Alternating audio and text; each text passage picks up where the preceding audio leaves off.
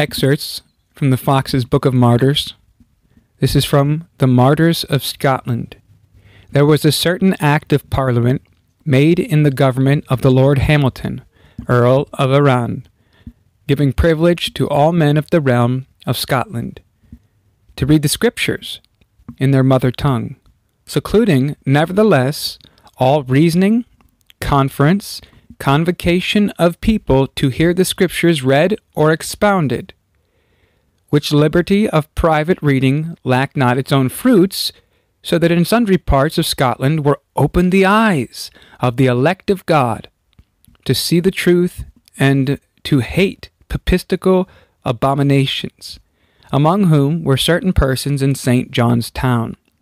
So they were allowed to read, but they were not allowed to gather together to hear the Scriptures or to hear them explained. Now at this time there was a sermon made by Friar Spence in St. John's town, otherwise called Perth, affirming prayer made to saints to be so necessary, that without it there could be no hope of salvation to man.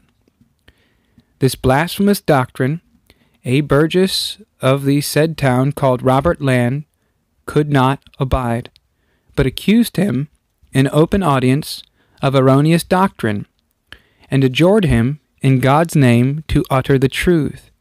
This the friar, being stricken with fear, promised to do, but the troubled tumult and stir of the people increased so that the friar he could have no audience. At this time, A.D. 1543, the enemies of the truth procured John Charterhouse, who favored the truth, and was provost of the said city and town of Perth, to be deposed from his office by the said governor's authority, and a papist, called Master Alexander Marbeck, to be chosen in his room, that they might bring the more easily their wicked and ungodly enterprise to an end. On St. Paul's Day came to St. John's town the governor, the cardinal, and the Earl of Argyll, with certain other of the nobility. And although there were many accursed for the crime of heresy, as they term it, yet these persons only were apprehended: Robert Lamb, William Anderson, James Hunter, James Ravelson, James Finlayson, and Helen Stirk, his wife. They were cast that night in the Spey Tower. Upon the morrow, when they were caged, they were brought forth to judgment.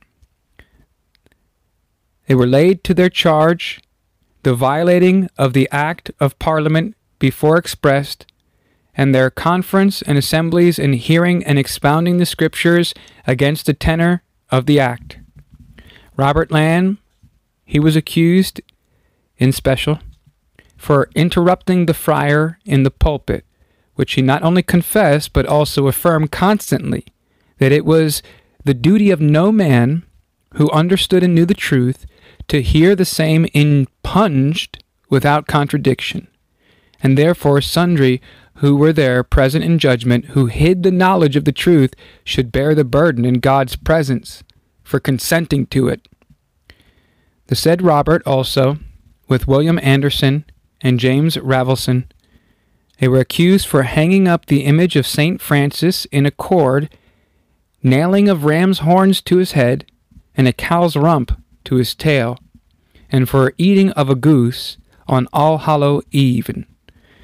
James Hunter, being a simple man without learning, and a flesher by occupation, so that he could not be charged with no great knowledge in doctrine, yet because he often used that suspected company of the rest, he was accused. The woman, Helen Strike, she was accused, for that in her childbed she was not accustomed to call upon the name of the Virgin Mary, being exhorted thereto by her neighbors, but only upon God, for Jesus Christ's sake. And because she said that if she herself had been in the time of the Virgin Mary, God might have looked to her humility and base estate, as he did to the virgins, in making her the mother of Christ, thereby meaning that there was no merits in the virgin, which procured her that honor to be made of the mother of Christ, and to be preferred before other women, but that only God's free mercy exalted her to that estate, which words were counted most execrable in the face of the clergy and of the whole multitude. James Ravelson, aforesaid, building a house, set upon the round of the fourth stair, and the three-crowned diadem of Peter carved of tree. With the cardinal took he, as being done in mockage of his cardinal's hat. After sentence was given, their hands were bound, and the men they were cruelly treated. Which things the woman, beholding, desired likewise to be bound by the sergeants with her husband for Christ's sake. There was a great intercession made by the town for the life of these persons to the governor, who of himself was willing that they might be delivered. But he was so subject to the appetite of the cruel priests that he could not do anything that he wanted. Yea, they menaced to assist his enemies, and to overthrow him, except he assisted in their cruelty. The martyrs were carried by a great band of armed men, for they feared rebellion in the town, except they had with them men of war, to the place of execution, which was common to all thieves, and that make their cause appear more odious to the people. Every one comforting another, and assuring themselves that they should sup together in the kingdom of heaven that night, they commended themselves to God, and died constantly in the Lord. The woman desired earnestly to die with her husband, but she was not suffered. Yet, following him to the place of execution, she gave him comfort, exhorting him to perseverance and patience for Christ's sake, and parting from him with a kiss, said, "Husband, rejoice. We've lived together many joyful days, but this day in which we must die ought to be the most joyful unto us both, because we must have joy forever. Therefore I will not bid you good night, for we shall suddenly meet with joy in the kingdom of heaven." The woman, after that, was taken to a place to be drowned, and albeit she had a child sucking on her breast, yet this moved nothing from the unmerciful hearts of the enemies. So after she had commended her children to the neighbors in the town, for God's sake, and this nursing infant was given to the nurse, she sealed up the truth with her death. With most tender affection consider, gentle reader, the uncharitable manner of the accusation of Master George Wishart, made by the bloody enemies of Christ's faith.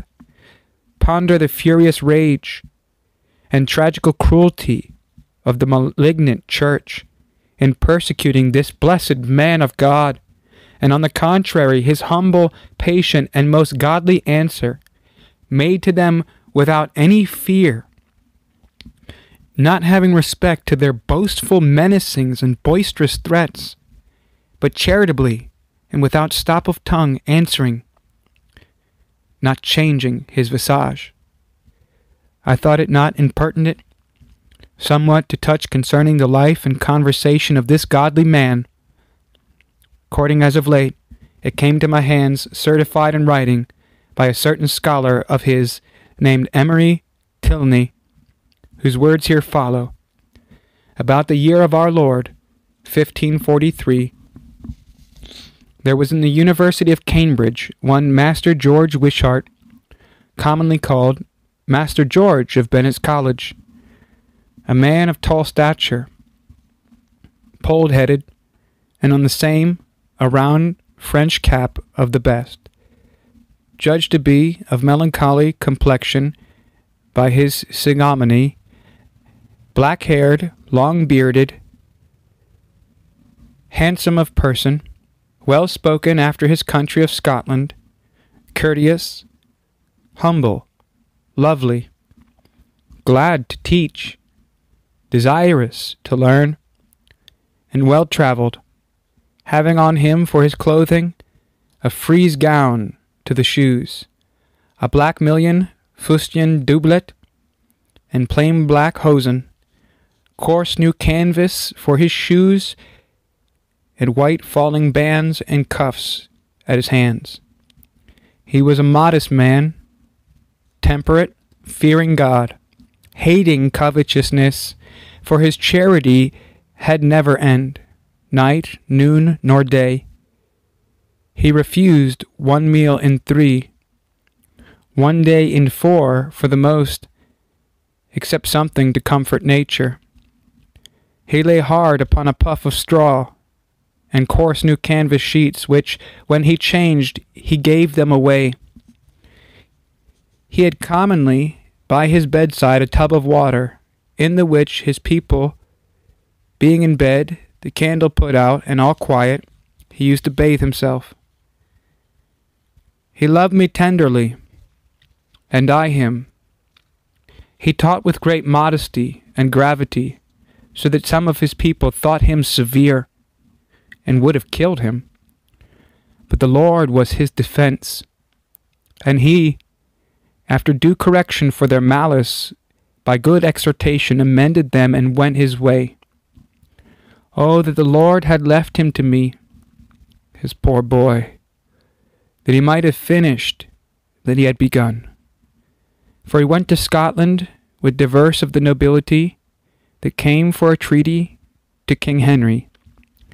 If I should declare his love to me and all men, his charity to the poor in giving, relieving, caring, helping, providing, yea, infinitely studying how to do good unto all, and hurt to none, I should sooner want words than just cause to commend him.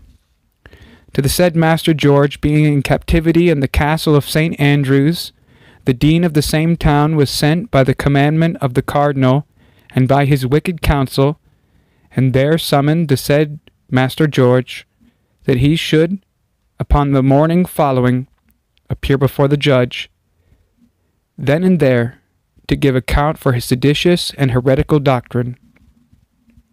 On the next morning, the Lord Cardinal caused his servants to address themselves in their most warlike array, with jack, knapskull, splint, spear, axe, more seeming for the war than for the preaching of the true word of God. And when these armed champions, marching in a warlike order, had conveyed the bishops into the abbey church, incontinently they sent for Master George, who was conveyed unto the said church by the captain of the castle, accompanied with 100 men, addressed in the manner aforesaid, like a lamb, they led him to the sacrifice. As he entered in at the abbey church door, there was a poor man lying, vexed with great infirmities, asking of him alms, to whom he flung his purse. And when he came before the Lord Cardinal, the sub-prior of the abbey, called Dane John Wyrem, he stood up in the pulpit and made a sermon to all the congregation there assembled. And when he had ended his sermon, they caused Master George to ascend into the pulpit and there to hear his accusation. And right against him stood up one of the fed flock, a monster, John Lander, laden full of cursings, written in paper, the which he took out a roll long and full of threats, maledictions, and words of devilish spite and malice, saying to the innocent Master George so many cruel and abominable words, and hitting him so spitefully with the Pope's thunder, that the ignorant people dreaded, lest the earth would have swallowed him up quick. Notwithstanding, Master George stood still with great patience, hearing their sayings, not once moving or changing his countenance. When that this fed sow had read all this lying menacings, his face running down with sweat and frothing at the mouth like a boar. His spit at Master George's face, saying, "What answerest thou of these sayings, thou runagate, traitor, thief, which we have duly proved by sufficient witness against thee?" Master George, hearing this, kneeled down upon his knees in the pulpit, and when he had ended his prayer, sweetly and Christianly, he answered to them all in this manner: "It is just and reasonable that your discretions should know what my words and doctrine are, and what I have ever taught, that I perish not unjustly, to the great peril of your souls, wherefore, both for the glory and honor of God, your own health, and safeguards of my life, I beg your discretions to hear me, and in the meantime I shall recite my doctrine without any color." Suddenly, with a high voice, cried the accuser, the fed sow, "Thou heretic, runagate, traitor, and thief! It's not lawful for you to preach. Thou hast taken the power at thine own hands, without any authority from the church." Then all of the congregation and the prelates with their accomplices said, "If we give him license to preach, he's so crafty and in the Holy Scriptures so experienced that he will persuade the people to his opinion and raise them up against us."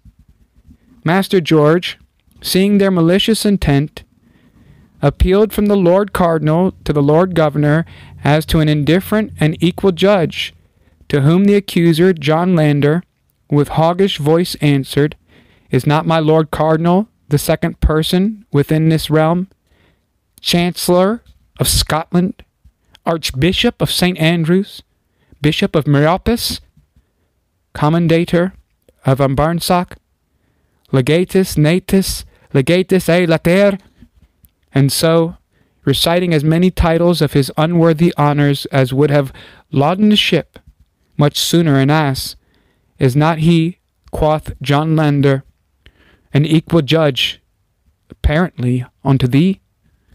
Whom other do thou desire to be thy judge?" To whom this humble man answered, saying, "I refuse not, my Lord Cardinal, but as desire the word of God to be my judge, and the temporal estate, with some of your lordships, mine auditors, because I am here my Lord Governor's prisoner." Hereupon the prideful and scornful people mocked him, and without all delay they would have given sentence upon Master George, had not certain men counseled the cardinal to read again the articles and to hear his answers thereupon, that the people might not complain of his wrongful condemnation. They caused the common people to void away, whose desire was always to hear the innocent man speak. Then the sons of darkness pronounced their sentence definitive, not having respect to the judgment of God. And when all this was done and said, the cardinal, he caused his tormentors to pass again with the meek lamb into the castle, until such a time as the fire was made ready.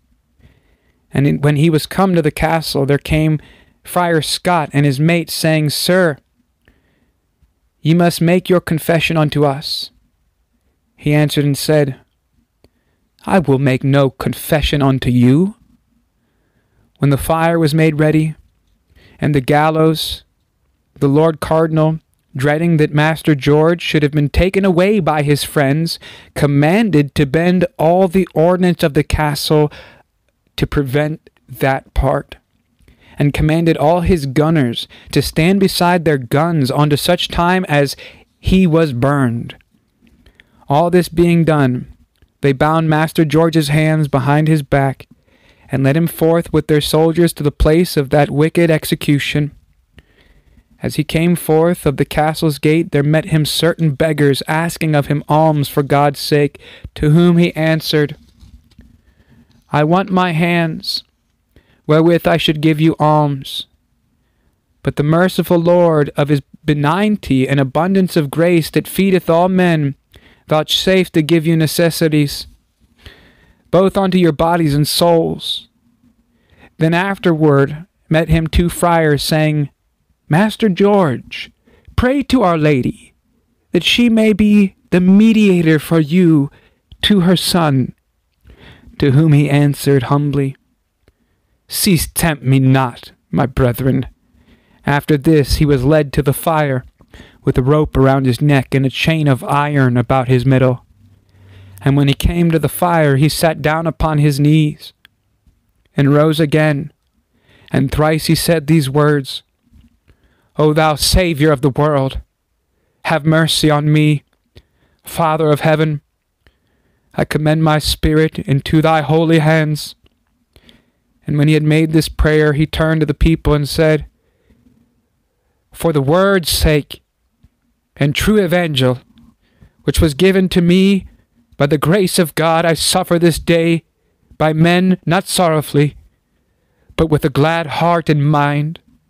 For this cause I was sent, that I should suffer this fire for Christ's sake. Consider and behold my visage. You shall not see me change my colour. This grim fire I do not fear. I know surely that my soul today will sup with my Saviour Christ. The hangman that was his tormentor sat down upon his knees and said, Sir, I pray you forgive me. I am not guilty of your death. To whom he answered, Come here to me. When that he came to him, he kissed his cheek and said, Look, here is a sign that I forgive you. My heart, do your office.